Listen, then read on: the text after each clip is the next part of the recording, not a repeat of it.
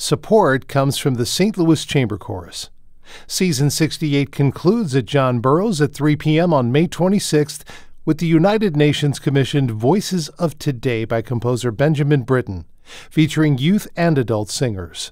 Tickets at chamberchorus.org. This is St. Louis on the Air from St. Louis Public Radio. I'm Elaine Cha. The UN estimates that 2 billion people across the world routinely eat insects. Living here in Missouri and Illinois, that statistic might come as a surprise. Few grocery stores and restaurants offer insects as ingredients. But the idea of eating bugs is catching on bit by bite. Crickets are a commonly eaten insect, and a little later in the segment, we'll learn how cricket powder is easing otherwise squeamish eaters into giving insects a shot. But the toast of the town right now is, of course, the cicada. A few weeks ago, we learned all about periodical cicadas with entomologist Nicole Priest. She shared that she was looking forward to seeing their historic emergence this summer, and that she was particularly excited to eat them. We checked in with Nicole yesterday to see how her cicada hunting went. And so you go out and you want to collect them at night. So like 8 p.m. or later, usually like around dusk as it's getting darker. And they will start to come out of the ground, and you want to collect them before they've shed their last skin. So I was out there in the dark with my little flashlight collecting cicadas. And then after that, you want to freeze them to kind of humanely euthanize them, and you can keep them frozen for a long time. And then I was able to bring those to work and eat my first one, which was really exciting. So what you do is you boil them for a couple minutes, and then we made a cicada scampi, and we fried them up with butter and garlic and white wine and lemon juice and a little bit of fresh parsley. And the texture, I thought it was going to be crunchy, but it was actually very tender and kind of savory in flavor, I thought it was going to be kind of crunchy and earthy, but it was really tender and savory, which was exciting. That was Missouri Botanical Garden entomologist Nicole Priest. Joining me now is my colleague, Lara Hamden, who tried her very first cicada dish on Monday at the Butterfly House in Chesterfield. Lara, it's great to have you on to talk about this. Hi, Elaine. So what form or forms of cicada did you try yesterday? So like Nicole mentioned, I had that cicada scampi dish where it was fried in butter and garlic, and anything fried in butter and garlic is delicious. Right. We also had a tempura fried cicada situation with some really nice, like a spicy-ish sauce. So that was really delicious. And both I would definitely try again. Okay. Mm-hmm. Well, and this is not your first time with insect ingestion on purpose. How do cicadas compare with other insects that you've eaten? And you mentioned something about expectation. Was there anything else that was sort of not what you had anticipated? Yeah. So last year at the Butterfly House, actually, I tried crickets for the first time, and those were cooked in a quesadilla situation. So they were that was my very first time ever eating bugs, and I could handle it because it was cooked in a quesadilla with cheese. And I noticed, like, it didn't really overpower anything. It was just like a slight crunch in the quesadilla. And I also had some worms that were puffy and crunchy. Mm-hmm.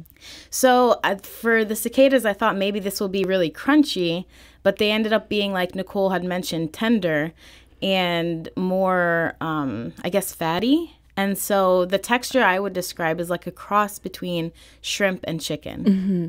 And I would agree. I just tried the tempura one. We didn't think this was going to happen, but Elaine ended up. Yeah. I decided to just take one for the team and for all of you out there who maybe are a little bit squeamish.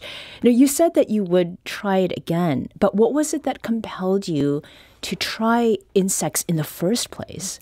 I mean, I think it's really important to step outside of one's world or comfort zone or whatever. And like you mentioned earlier, billions of people eat insects around the world. Right. And so I'm not above anything that, other people do. And it's incorporated in their regular culture and their regular, cuisine.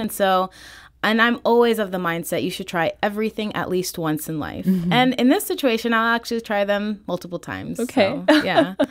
Laura Humden is STLPR's engagement editor and our resident, sure, I'll try it on video person.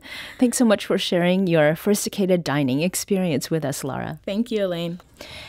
Now, someone who's tried eating a wide variety of insects, including the ones we've been talking about, is our friend Tad the Bug Dad Yankowski, senior entomologist at the Missouri Botanical Gardens Butterfly House. And he's back on the show today to talk about cicadas as food. Tad, welcome back to St. Louis on the Air. Thank you for having me. So we heard your colleague Nicole Priest talking earlier about cicada hunting and doing so at night. So since that's the first step, it's the collection, is nighttime the best time to harvest all the cicadas that are out there right now? Yes, so when we're cooking our cicadas, we are looking for the cicadas in the nymph stage, which is before they've shed their skin and get their wings and come out as adults. Most of the periodical cicadas come out of the ground around 8 or 9 o'clock at night. And so that's a great time to go out and collect them as they're starting to adventure up to the tree where they would usually grab a hold and molt. You can also collect them in the afternoon after a rain shower. If, say, you get a late afternoon rain, you go out and you'll find a few crawling up the trees then as well. Mm-hmm. Now, how is it that you do the collection? Like, what kinds of tools do you need? What sort of a container? It's pretty simple. I go out with a flashlight at night and a paper bag, and I just collect them off of the trees and put them in the bag. It's also a great way to meet your neighbors if they're curious what you're doing as you walk around the neighborhood picking cicadas off the trees. Mm-hmm. Is it too late this season, or are nymphs still coming out right now? Nymphs are still coming out. In parts of the city, some people haven't seen a single cicada yet, or really they just started to come out earlier this week. Mm-hmm. And so over the next week, you'll still see a lot of cicadas coming out of the ground every evening. And that actually brings us to something that people on social media have been reporting. And generally, it's that there are big numbers of cicadas in St. Charles and St. Louis counties, while in parts of the city, especially in South City, there haven't been that many seen. Why is that, Todd? So the cicadas come out of the ground when the temperature about a foot below the surface reaches around 64 degrees. And so it's very dependent on that. And so there could be microclimates in different areas where the ground temperature is a little warmer or a little cooler. And when they hit that temperature, they come out. And if it's not quite there yet, they might be delayed a few days or a few weeks behind other locations. Mm-hmm. And then once these cicadas then in that nymph stage have been collected, how is it that you prepare them for cooking? Like, do you wash them? We do. So they are coming out of the ground. They dig little holes and come out, and sometimes they're covered in soil or debris. So the first thing we do is we do put them in the freezer to sort of put them to sleep and humanely euthanize them. And then after that, regardless of how we're going to prepare them, we rinse them really well under strong running water, and then we boil them for about 2 minutes. That gets the last little bit of debris and dirt off of them, and also sterilizes their outside just in case there's any bacteria or stuff like that from the soil. Okay, and that actually brings me to another question. Are there certain cicadas that you should be avoiding? Generally speaking, the cicadas you're seeing coming out of the ground right now are all the nymphs of the periodical cicadas. If you know there was an area where they were spreading a lot of pesticides, perhaps spraying for insects to kill them, you might want to avoid that area. We tell people make sure the cicadas appear healthy, and that basically means that they're crawling and acting like a normal cicada, that they're not on the ground twitching or anything like that. Okay. As long as they appear healthy, they're probably safe to harvest. Mm-hmm. And we've been hearing about these zombie cicadas that have a fungus that is actually eating away at the body. Would that be harmful for people to ingest? And is that something that is visible from the time they are in that nymph stage? So the spores do infect the nymphs. That's when the fungal infection begins. However, they sort of lay dormant in the nymph cicadas, and they only really the fungus only starts to aggressively grow once it becomes an adult. The minor amount that might be in a nymph seems to be totally harmless to people. If you do see adults that have a lot of the white spores that are on their back, you probably want to avoid those. But even then, there's been some evidence that suggests it's probably harmless. Mm-hmm. We have another guest today who has some familiarity with entomophagy, which is the eating of insects. And she's got insects on the brain, in the belly, and in her business. And that is Sarah Schlafly, who's CEO of Mighty Cricket. It's a startup that produces food products that include powdered roasted crickets. Sarah, welcome back to the show. Hi, Elaine. So as you're hearing us talk about cicadas, have you tried cicadas yet? I did, yeah. This cicada season, I tried my first cicada. Mm-hmm. So your business, Mighty Cricket, is about normalizing the eating of insects. Why? Because 25% of the global population eats bugs, and it seems to me like it's an incredible source of protein. You know, from a resource consumption, and given how our natural resources are shrinking and our global population keeps growing, we have this growing food gap where we need to be producing more food. And protein is one of the most resource-intensive nutrients to produce. Mm-hmm. So when I stumbled upon this idea that 25% of our world eats bugs, I was like, wow, that's really fascinating as a sustainable food source going forward. And also that's really gross. But I had a background in the culinary arts, and I thought of all the foods that I had previously consumed that originally I thought were gross until they were prepared in a way that was appetizing. For example? I used to not like kale. I used to not like mushrooms, tomatoes, just like on and on, all the foods I didn't like. So you were one of those kids? Oh, yeah. Okay. Yeah, I didn't even eat a sweet potato, like plain white salt and butter. Wow. So you've come quite a long way. So then when it comes to insects that we find in our food, I am a huge fan. I may have a bit of a problem. I love flaming hot Cheetos. But the thing that makes the red, Tad, is from insects, right? Yeah, there's a scale insect that lives in the wild on cactus, and it's white, but when it's crushed, it turns bright red. And we found out you can use that to color everything from wools and textiles to food like, Flamin' Hot Cheetos, right. So insofar as protein goes, Sarah, how does the protein in insects, and maybe in particular with crickets, how does it compare to meats or plant-based What proteins? I really like is it's got the nutrition of a meat protein, but the sustainability of a plant protein. So it's this wonderful bridge. People who want to incorporate more that plant-based proteins into their diet, but they're feeling like they're missing that vitamin B12 or the complete all 9 essential amino acids, can turn to insects as something that's healthier, more sustainable, very low in saturated fat. Yeah. But you still get all those nutrients in meat. Mm-hmm. So something that I want to make sure that we get to, Tad, is that you are, in fact, a vegetarian. I am. But you both cook and eat insects. What's the deal with that? Well, to be honest, I'm more of a pescatarian in that I do eat some seafood and fish.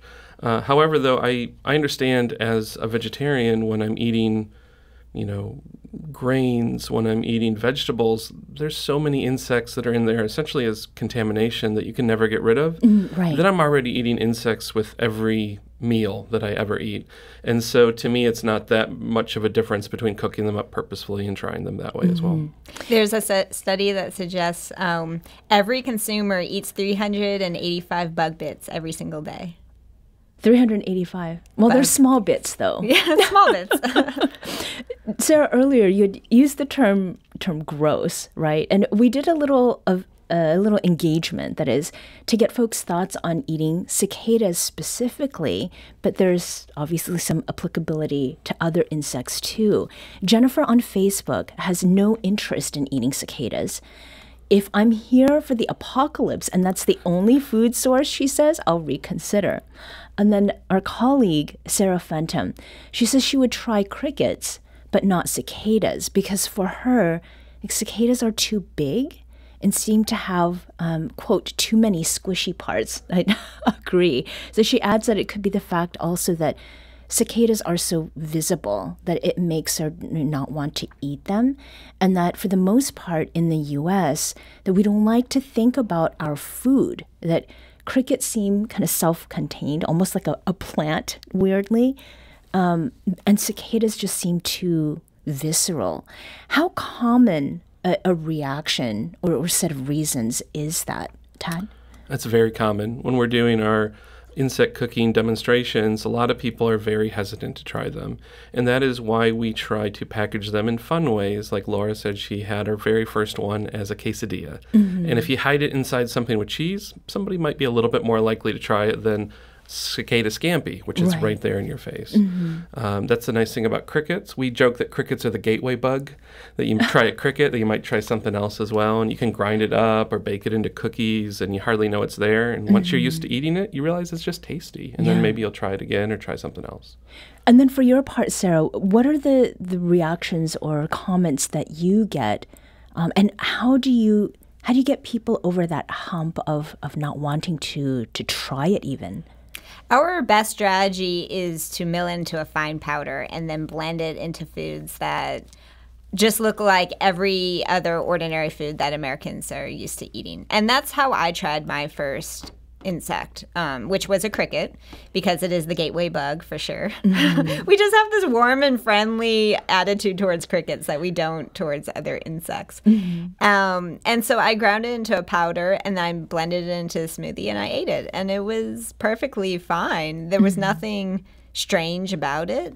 And then that was my aha moment, like, oh, if I can do this, then other Americans can do this. And it really gets you over that mental hurdle. Mm-hmm.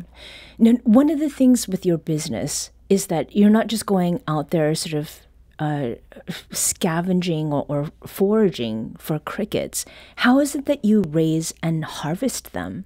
So our crickets are farm raised in a warehouse, and the harvesting process is the same. So we freeze it, which is a super humane way to euthanize the crickets. And then we do the exact similar process: rinse, blanch, dry, roast at a certain temperature to kill off any potential pathogens, and then blend it up. Mm-hmm. And you're developing plans for an automated cricket farm in St. Louis. What would that look like, and how would it work? Yeah, so I'm working with an engineer right now to work on the automation piece, because what we want to do is really take out the manual labor part of cricket farming and drive down that cost so that it becomes a truly price competitive meat in the market where it's accessible to all people. Mm-hmm. So, Tad, the insects that you've eaten, among the ones that you've tried, which are the ones that you've enjoyed the most? Like in what preparations?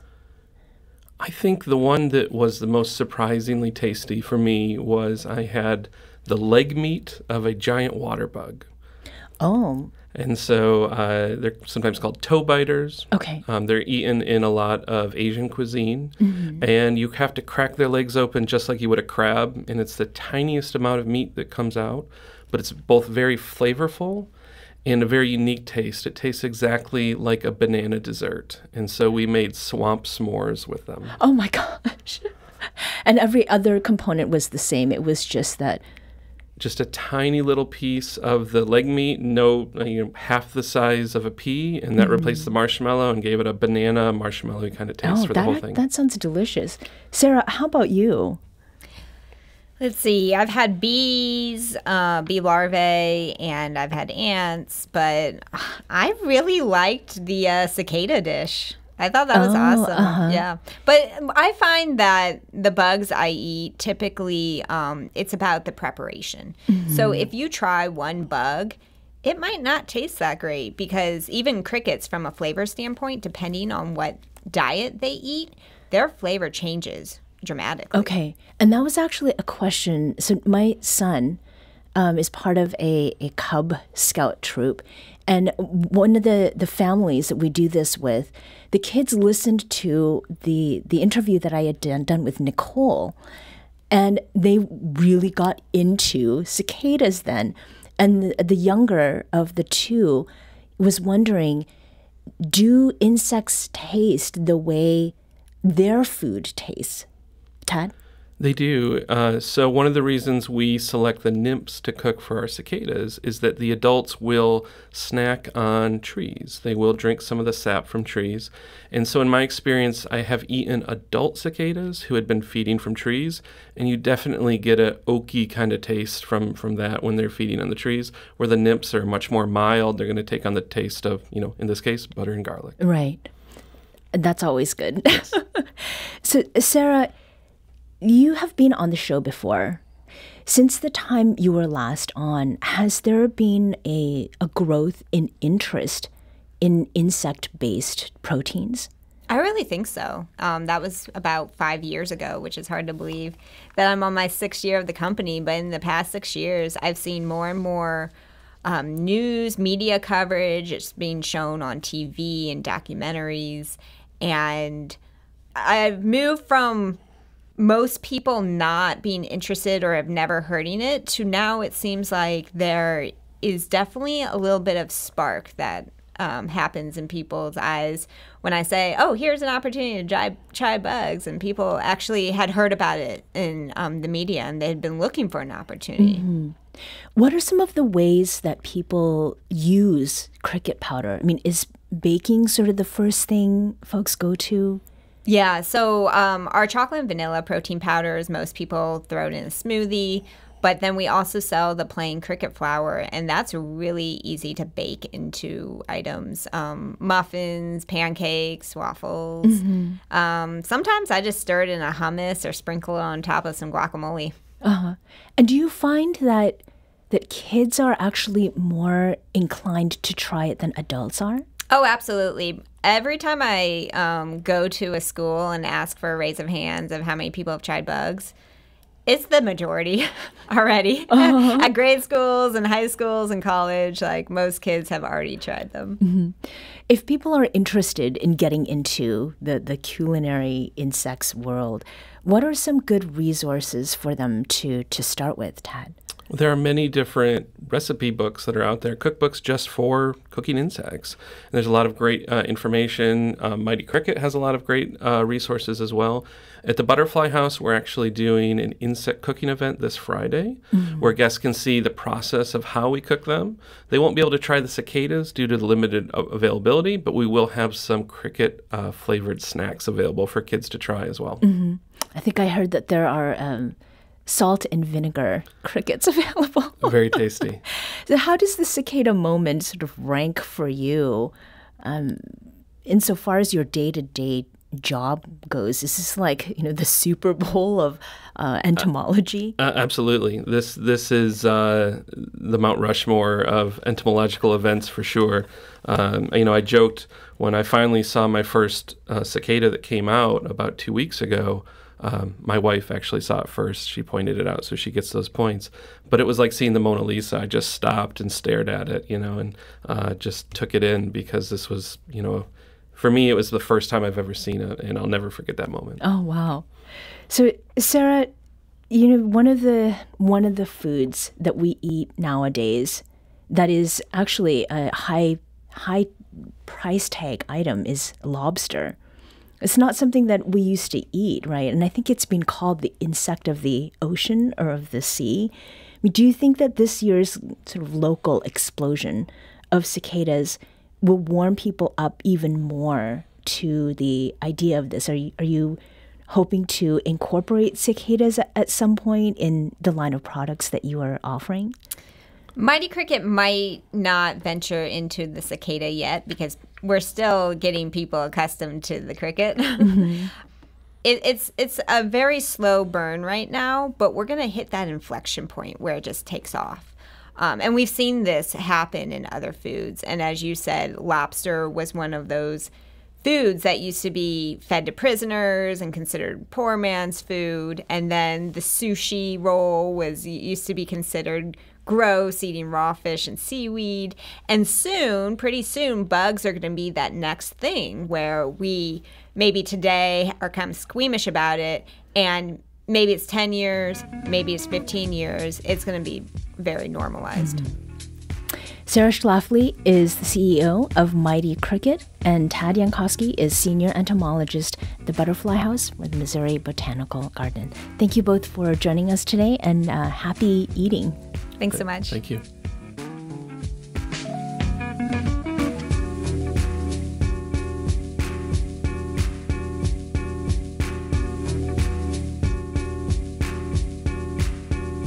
This episode was produced by Emily Woodbury. Audio engineering and podcast design by Aaron Dorr.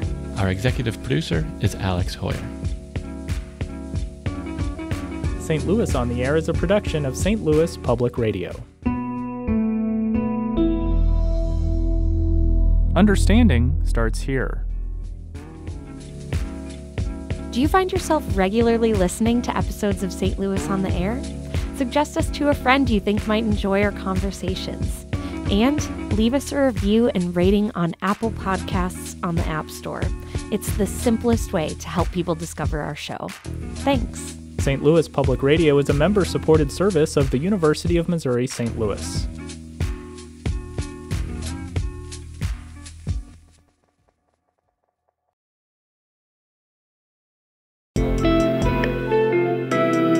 The Gateway brings you the day's news from the St. Louis region and across Missouri.